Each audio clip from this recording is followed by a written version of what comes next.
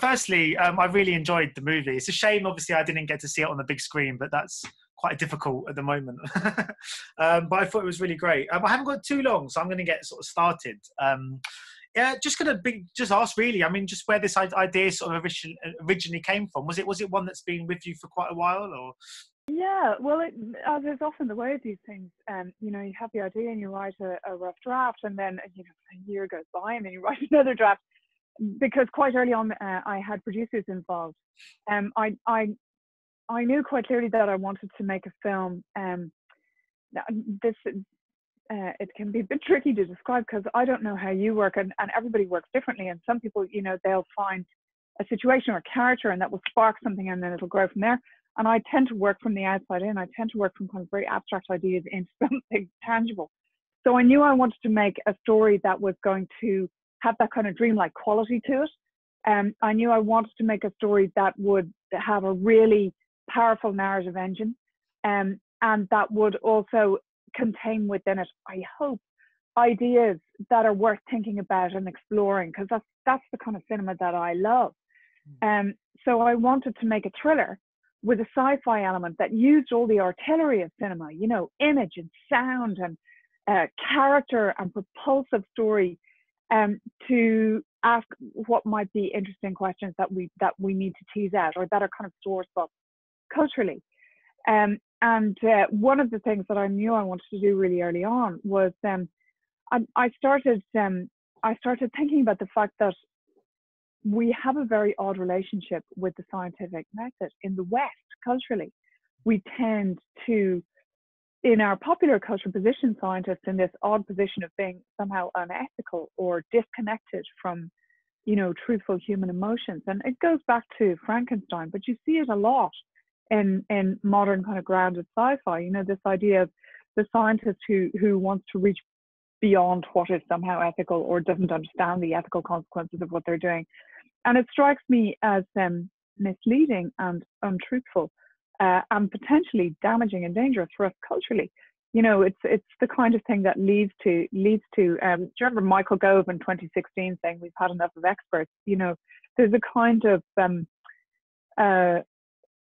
anti-intellectual quality to that I find really disturbing, because one of the things that I think is, you know, if you talk about what are the great successes that we as a species have, let's put it differently, what are the great successes that we culturally have achieved? You could go the Industrial Revolution, vaccines, whatever. But actually all of those things are kind of rooted in the scientific method. And the scientific method is the thing that has transformed us as a species, you know, that allows us to live longer, to recover from our injuries, to vaccinate our children, to create the kind of technologies that allow you and I to talk right now, right? So I wanted to tell a story with a scientist hero. And when I looked at the kind of sci-fi films that I loved, a lot of the times the scientist is either the antagonist or the unfeeling character, and so I wanted a scientist hero. But at the same time, I kind of wanted to investigate, well, where do those cliches, where does that cultural trope of popular cinema come from? The trope being the cold-hearted, isolated scientist that is unable to communicate with people around them. And I started investigating neurodiversity and this idea of, you know, people who maybe are cognitively a bit different and struggle to communicate, struggle to make social connections in a more traditional way. And those people are often drawn to the sciences because the sciences is one area of endeavor where even if you're a little bit socially deaf or you're a little bit socially unable, it's not going to hinder you in terms of your ability to contribute. And I started wondering whether that cliche trope of the scientist might be rooted in, you know, scientific figures like Cavendish, who may possibly have been neurodivergent. And that's why I decided to make this character somebody who perhaps at the outset appears to be embodying a trope of the genre. And then what I hope is that I reframe that trope going, but truthfully, what is it that's going on here? Truthfully, you know, who might that person really be? And to articulate her as somebody who, yes, she struggles to communicate, and yes, she struggles to make bonds with other people. But if you were in a crisis, if you were hanging off the edge of a cliff, Jesus Christ, she is the person you would want at the other end of the rope because she would never let go. Yeah. No, it's fascinating you say that, because I've never really thought about that. But you're right. The scientist is almost like in movies, the annoying voice of reason. So you have the kind of renegade hero that will go, and the scientist will say, "Don't do this," but the hero is adamant if they do it their way, and then they often usually go on to succeed, sort of proving that. Yeah. Or the scientist is a villain who's generating some sort of experiment or some new event that is actually threatening and unethical. Yeah. You know, that's often the trope, the Frankenstein trope, essentially. Okay, because I mean, I mentioned too about the kind of the borrowing the kind of sci-fi elements, and there's kind of thriller elements, and there's a horror. I mean, this is one of those films that seamlessly moves between genres and is impossible to kind of define, which I mean that as a compliment, by the way. But do you think there's an inclination in this industry to always have to label films? Do you think, because I imagine this is one of those films when you're trying to get funding and stuff, you've got to condense into a one-line sentence. Was that quite a challenge for you? And does it frustrate you that films can be condensed into such short sentences in a bid to kind of generate sort of money and publicity? It's an interesting question, isn't it? It's, you know, what kind of stories do we want? And I would argue that actually, you know, the kind of stories that I want are stories that have that quality, that are unexpected, and that have a quality of you know, the archetype, but that will take you in unexpected directions. I guess that's the sort of thing that I love. So the films that you know, that I was thinking of in relation to this project were that kind of grounded sci-fi films like Arrival or Annihilation, where there's a groundedness and a truthfulness to the storytelling, and where, particularly, you know, a film like Arrival, where there's genuine character, richness of character, and a richness of kind of underlying themes. But one of the things that I did want to try and do is exactly what you're saying, which is to very conscious. I'm very aware that, you know, as viewers who like thrillers and who like sci-fi and who like horror, that we're all very educated about how these stories should work. And in a way, what I wanted to do was to quote some of that, quote some of those genre tropes, and reframe them and transform them and go, here's a trope of the genre, but we're going to change it, we're going to make it into something different, and we're going to give it a different emotional pull and a different narrative pull, so that we're kind of tipping our hat and acknowledging that this is a very kind of rich theme, but we're also trying to reframe some of those things that have become, or not even that have become, that are somewhat cliches of the genre. And often that's to do with representation. It's to do with representation of women, representation of people of color, and to kind of reframe those representations and reframe those quotations with a different meaning. And just to go back, just thinking about the lead character being a scientist. One of the things I found quite interesting, which is an interesting trope, was that she's a scientist, but she doesn't have the answers to everything. Now, usually in some movies, we put all of our sort of dependability on the protagonist, in they'll steer us in the right direction. But what was quite interesting about this was she didn't have the answers to everything, because some things are unexplained. I was just wondering about yourself writing that. I think there's so maybe a misconception that we always believe the author to be all-knowing, to have the answers to everything. But I guess even in this instance, there were some things even you yourself didn't have the answers to. Well, there are two things there. There's first of all, what I wanted to do was with the kind of discovery aspect of it, with the animal aspect of it, not to be too pat, not to be too cliche about that, and rather to leave that a very open question going. You know, there's bottom trawling happening, which is obviously illegal and incredibly damaging to the biosphere. So the suggestion is there in the narrative that, you know, it's because of damage to the biosphere that this thing has come up from the depths. And that it's, you know, it's the drive for the economic frailty of the people involved that has driven them to this kind of ecological risk. And it's that kind of trying to balance between ecological disaster and economic disasters that the people in the story are constantly fighting with. So I wanted to say, okay, so this animal is being drawn up because the biosphere is being damaged and we don't really understand the biosphere. So when we damage it, we're not quite sure what we're doing or what kind of unintended consequences might come up from that. But at the same time, once that was in place in the story, I didn't want to go too much further, because you can't start saying life happens, well, why? You know, there is no why. There is no kind of broader metaphysical why. It just is. Life just is. You know, why is a worm? You have to kind of just accept that and go, there may not ever be an answer to that, life just is. And our duty and our responsibility is to see ourselves as a dynamic part of a broader biosphere, and that we have a responsibility to every other living form, that we're no better and no worse, and we're not in charge in that sense, that everything has an equal right to exist. But the other side of that was that idea about the scientists being all-knowing. One of the producers on the project, actually, while I was writing it, one of the drafts went, no, you have to rewrite this, because she has to know. She's saying, I don't know too much. She must know. She must have the answers. That's how this story works. And I had to fight that quite profoundly, going, that is the opposite of what I'm writing here. Like, if I'm making a story that's about the scientific method, one of the fundamental principles is the acknowledgement of I do not know.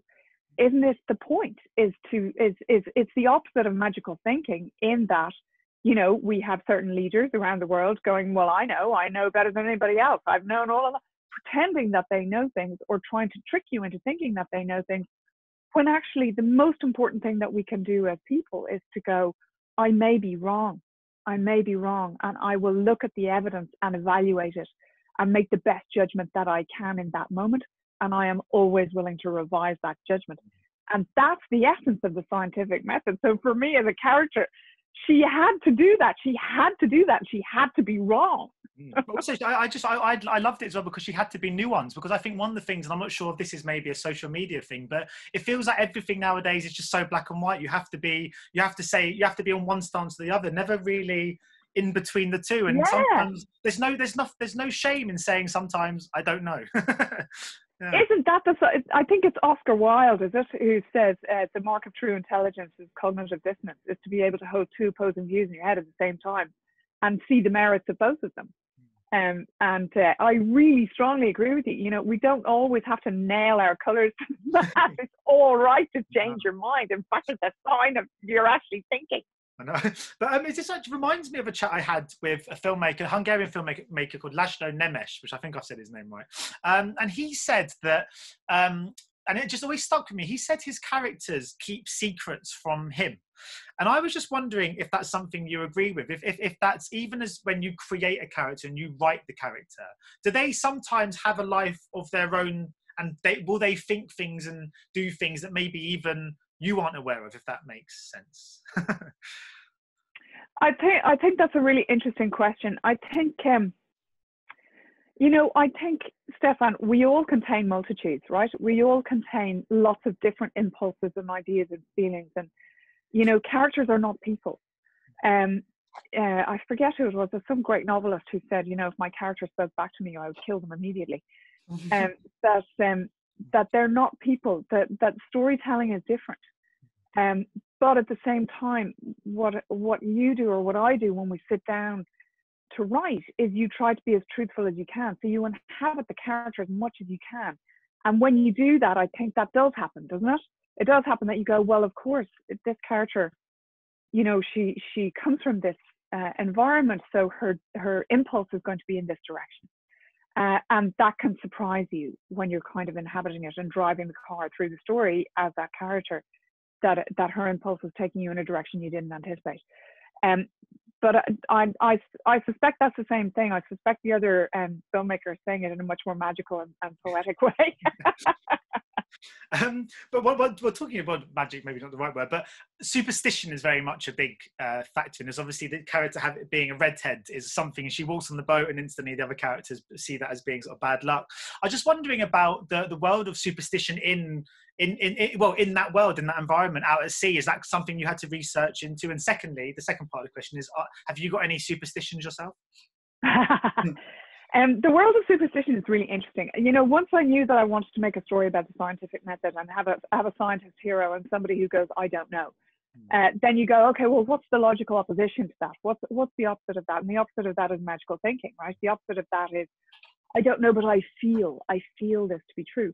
And when I was doing research into that, there were a couple of really interesting things that came up. The first thing is, we all kind of have to indulge in magical thinking in order to be emotionally and psychologically healthy. you know, we all have a kind of artificially positive view of what's coming next for us. Because if we didn't, it would be really depressing, right? So we all kind of bob around in this very optimistic view of the future that's not actually really quite accurate and not really reflected by our past. But we do it anyway. And that's a kind of magical thinking. And in situations like this, apparently, I'm really nerdy, so I did a whole load of research into this. Situations like this where you and I haven't met, we do a bit of magical thinking. I go, I bet I know what Stefan's like. I bet I bet this is going to go great. Yeah. And, you know, we have no rationale for that. It's just magical thinking. It's just like, I bet I can imagine what you're thinking, and you bet you can imagine what I'm thinking. And so we make friends, and that's how friendship works. Yeah. It's this kind of leap of faith. So what I wanted to do was look at how stories really sustain us and support us, and how mythology and magical thinking really supports us and sustains us.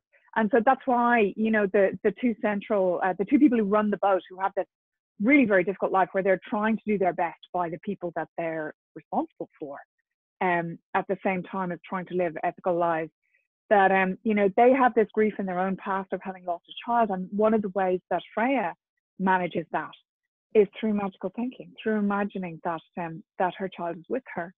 And that, you know, the mythology of Niamh Cinnór and the water somehow supports her and buoys up her emotional feelings about her child. There's nothing wrong with that. There's nothing wrong with that kind of magical thinking if it sustains you and it keeps you whole and it allows you to move forward. And so I wanted to have that really powerfully in the story, going, there is nothing wrong with this. The other thing that I discovered about superstition is, of course, and, you know, once you think about it, you go, shit, of course. Fishing is one of those industries where at the scale that these people are doing it, which is these kind of small boats, you know, family-like boats where they sleep 7 and that's it. It's really out of your control what's going to happen. You know, the weather's outside of your control, where the shoals are is outside of your control. You have very little control. So you take this huge risk every time you go out. And those people risk life and limb to get a fish onto our tables with no control. And what happens to us as humans when we have no control is we try to exert control to make it feel safer for ourselves. And the way we do that is things like, you know, throwing salt over our shoulder or knocking on the table 3 times or whatever just makes us feel like we control something when there's no control. So I think that's why that community in particular is so superstitious, is because they're in a business that has so little control. And so you have to try and find your security somehow. The thing about redheads is really interesting, though. I don't know if this is true, but I have been told by a folklorist that nobody quite knows where the origin of redheads on boats comes from. But there is a theory that it dates back to the Viking era, because, as you know, all around the eastern seaboard and the western seaboard of Ireland, the Vikings were coming down during the pre-Renaissance and sacking all of the monasteries and sacking all of the towns. And people think of Irish people as redheads, but actually red hair is quite rare in Ireland. But the place where it's a gene that's associated with blonde. The place where you get most redheads is Scandinavia. And so the theory runs, if you see a redhead on a boat, we're all screwed. It's the Vikings in their longboats coming to rape and pillage the village. Well, I still, that's where the superstition comes from. Because I was going to say, when I play football, I always touch the grass when I walk onto the pitch, thinking it's going to be good luck, but I still play badly almost every time, so it's still not doing anything for me. You never know. Maybe you're playing better than you would if you didn't touch the grass. You've actually run out of time. I know, because Marek said that your next one starts at 2, so I better say goodbye, unfortunately. But thank you so much for your time today. Listen, thank you. It was a pleasure talking to you. Yeah, and hopefully by the next one we might be able to actually do this in person. Who knows? Yeah, well, here's hoping. Let's knock on wood for that. Indeed. But anyway, thanks so much. Take care. Ladies and gentlemen, you're watching Hey You Guys. Hey You Guys, huh? Hey You Guys. Is that from the Goonies? It is indeed, yeah. Nice. Hey You